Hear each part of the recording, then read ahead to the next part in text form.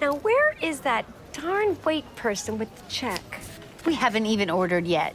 Welcome to Ms. Mojo Glow, and today we're counting down our picks for the top 10 cringiest and just like that moments. Number 10. Brady and Louisa need separate cold showers. Remember sweet little Brady from Sex and the City? Well, he's not so sweet anymore. Now, the 17-year-old is an amalgamation of almost every awful teen character cliche the writers could think of. He's obnoxious, messy, and bratty. Stop, you're embarrassing me. No, you have embarrassed yourself. To cap it all off, no one's parents want to hear their kids having sex. His girlfriend Louisa is no better. She acts all entitled, and she's pretty rude to Miranda and Steve, too. You know, whole milk is actually healthier than low fat, especially for aging bones. Number 9. Samantha deserved better. And where's the fourth musketeer? Where's Samantha? Oh, she's no longer with us. After learning that Kim Cattrall wouldn't be returning, fans were intrigued to see how the show would handle Samantha's absence.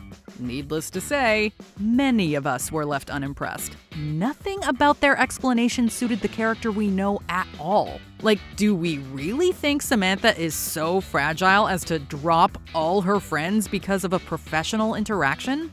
Sidebar, why would Carrie need a PR rep on retainer anyway?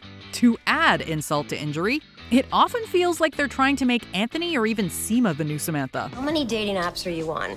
How much time have you got? Number 8. Justice for Steve.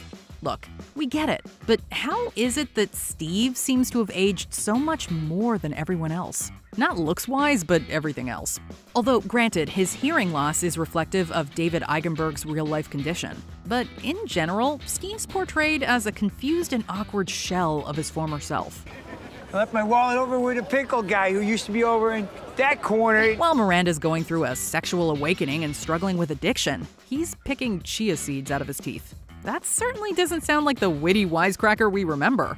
The writers responded to the backlash by insisting that they love Steve and his Steve-ness. Number 7. Carrie wakes up to Miranda and Shay getting it on. Fans were divided over whether or not Miranda's chemistry and subsequent affair with Che felt forced. But scenes like this weren't exactly winning them any favors. Che visits Carrie, who's recuperating from surgery. But since she's fast asleep, Che and Miranda share a bottle of tequila in the kitchen. And just like that, things get rather intimate. Tell me you like it, tell me not to stop. I like it. Oh, please, Jay. The scene is one long, continuous cringe fest. Whether it's Carrie catching her friend and boss going at it, or the accident she has when there's no one to help her to the bathroom. Number 6. The forced introduction of new characters. The revival of Sex and the City promised to address some of the original's shortcomings. In fact, Cynthia Nixon told Elle that this was why she chose to return to the series. I knew that you were Black when I signed up for this class. That was important to me. And sure, there is more diversity on camera and among the writers, yet it lacks authenticity. Instead, the new characters feel like they exist to tick a box, making them hard to watch. Number 5. Charlotte tries to diversify her circle. While planning a dinner party, Charlotte worries that cool mom Lisa Todd Wexley will be the only person of color there. Her solution? Forcibly try to befriend other people of color. Maybe you and David could pop in before your dinner for drinks. You know, just pop in, say hi. She hounds her poor neighbor and even asks Anthony to help her get in touch with one of his Black friends.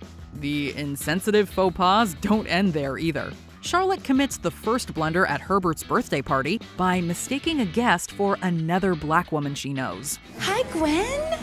Hi. I haven't seen you since Leo transferred to Dalton. Meanwhile, Harry overcompensates for his awkwardness by embarrassingly name-dropping Black celebrities. Number 4. Charlotte tells Anthony about Rock. Sex and the City approached their LGBTQ+ characters through a very heteronormative lens. But now they had a second chance to get it right. Or so we hoped. I don't feel like a girl. Oh. After Charlotte's younger child tries to come out, Charlotte attempts to explain what happened to Anthony. We were left completely aghast by his dismissive attitude and recoiled in horror as he essentially told Charlotte to ignore it. I'm her mother. I can't ignore it. Says who? Everyone. This could have been such a poignant moment about acceptance for Charlotte and Rock. But instead, we were left wide-eyed by this totally tone-deaf conversation. Number 3, Miranda Hobbs, white savior. Miranda was often the forward-thinking, outspoken advocate of the group. So we guess they wanted to show that anyone can misfire when it comes to the subject of race. Did you have to say something? Oh, one of the important takeaways I got from How to Be an Anti-Racist is if you see something, you have to speak on it. Even so, that scene from her first day in class should be locked away in some vault to save us from the secondhand embarrassment. Pro tip: don't take a shot after every microaggression because you will not make it out of the scene conscious. But even if we ignore that scene, we'd still be left with her white savior complex. Surely Miranda understands the difference between getting annoyed at a security guard who's just asking for ID and what to do when someone's getting mugged in front of you. I'm so sorry, are you okay? I was unclear to me whether that was a white savior moment or not. Number 2, did you hear that the show's woke now? As we've mentioned, Sex and the City had its problems. And they're vintage. Right. From a time when that was okay. And just like that was here to prove that the series could get with the times. Only it really couldn't. Like, oh, he, she, they, them, oh, please tell me which box to check. Rather than focus on a couple of social issues and really do them justice, they tried to tackle a bit of everything and fell short at almost every step. As if that isn't bad enough, much of the dialogue points at how woke the show thinks it's being.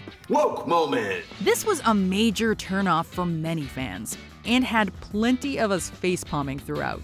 Number 1, Che. Just Che. Che symbolizes a lot of the show's pitfalls. Their introduction was lacking, and their entire personality is steeped in tokenism. Their awful podcast voiced the show's most combative wokeism, and it's hard to forget that stand-up special. And just because my family loves me does not mean that they're not confused. For a show that claims to be aware of the lack of representative non-binary characters in the media, and just like that does a pretty decent job of turning Che into a cringe-worthy caricature. They could have been such a positive force in Miranda's sexual awakening rather than just Your host and queer, non-binary, Mexican-Irish diva representing everyone else outside these two boring genders.